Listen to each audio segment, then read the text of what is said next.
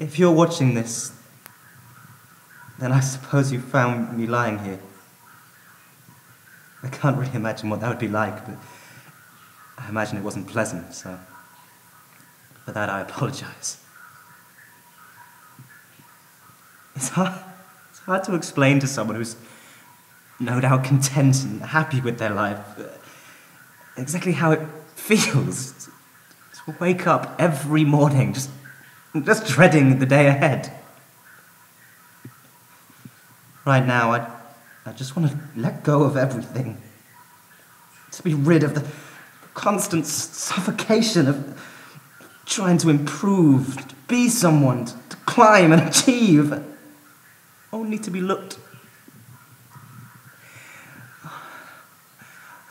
overlooked again and again by some Sunday league footballer with nice shoes. I know that being realistic isn't wanting to kill yourself. But to be honest, I can never see myself being any more than second best. Average, his mother would have said. I'm so tired of being average.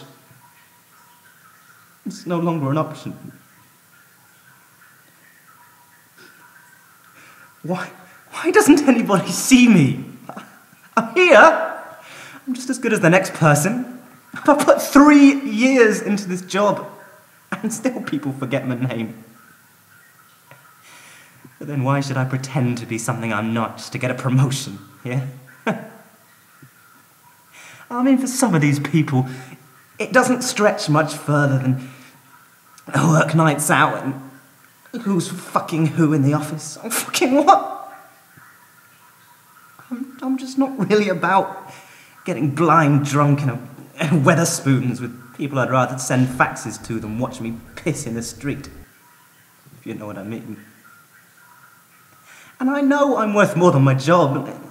It's not some special gift to offer society, but there's got to be more. There's got to be more than sending spreadsheets and staff bowling matches.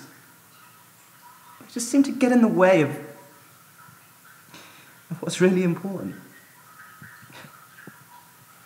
I mean, maybe this makes me sound like a prick, but I went to university, you know? And for what? So I could ruin the knees of my suit looking for files on the floor. God.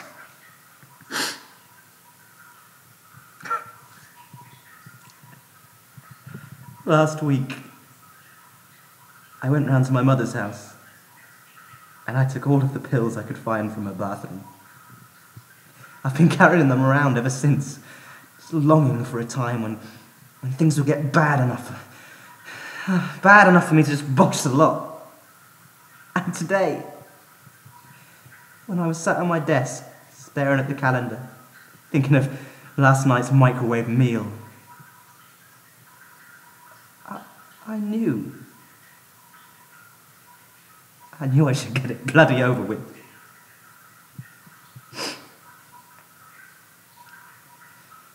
Things haven't been the same since she caught me looking at those pictures on the internet. But sitting there, alone on my birthday, I don't think I could have felt any lower. I remember the night. She came into the room without me noticing, and she just stood there. I didn't even have to turn around to picture the expression on her face. I could feel the mixture of shock and of fear just fill the room like some god-awful scent. And you should want to challenge me on it. Who wouldn't? If there is a God, some sick fucking blotter acid monster of a God, then he was certainly looking favourably on me in that moment. The phone went, and I thought she'd just leave it ringing. But after a moment, she skulked off in silence to speak to her mother or Dave from school or whoever. And I managed to get downstairs without catching her eye. I thought making us both dinner, at least I wouldn't go hungry. So I dumped a load of sleeping pills in hers. And I managed to get to about 7 o'clock the next evening without having to explain myself. Being with Emma has never really been about love. More a sort of convenience that we've clung to ever since we met. 5 years of stepping over the fact that we're both too lonely to look for something better. And I suppose she's always had a job to make up for the shortfalls in our relationship. And I know she's been fucking that Dave prick. I just know it. But I hate confrontations, and I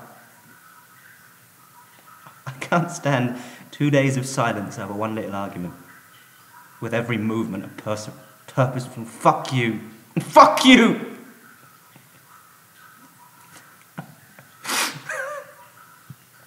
Some of those pills must have been God knows how old.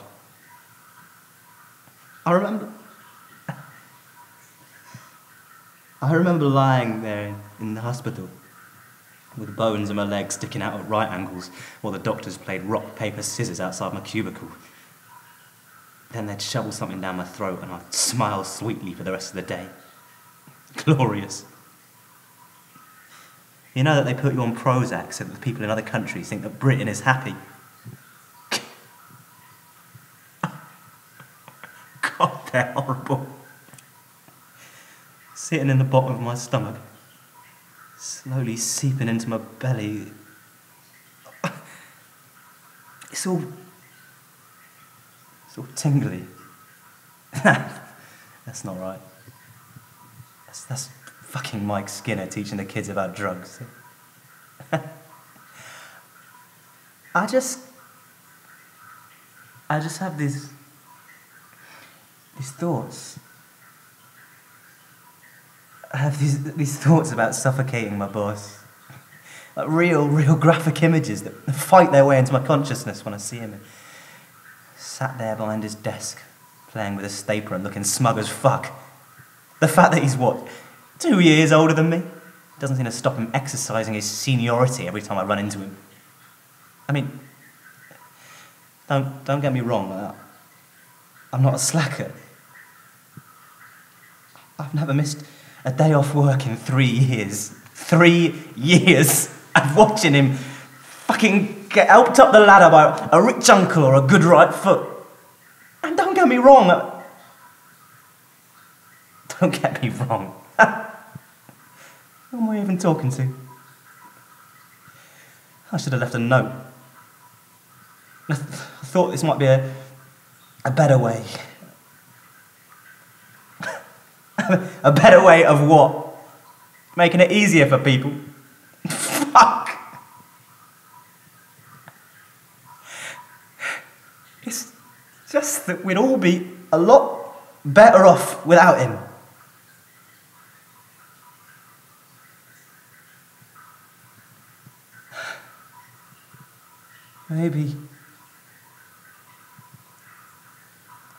Maybe she felt sorry for me. Like I feel sorry for myself. Fuck.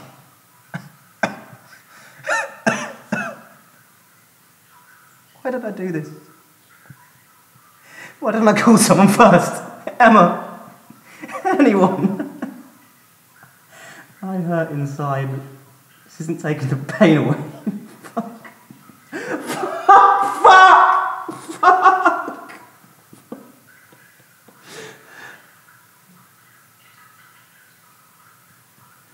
More than anything, I just wanted to be loved by whoever for whatever reason, and I never got that.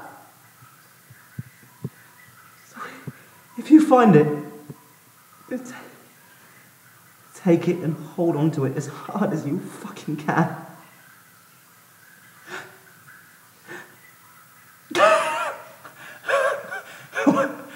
What on earth do I fucking sound like?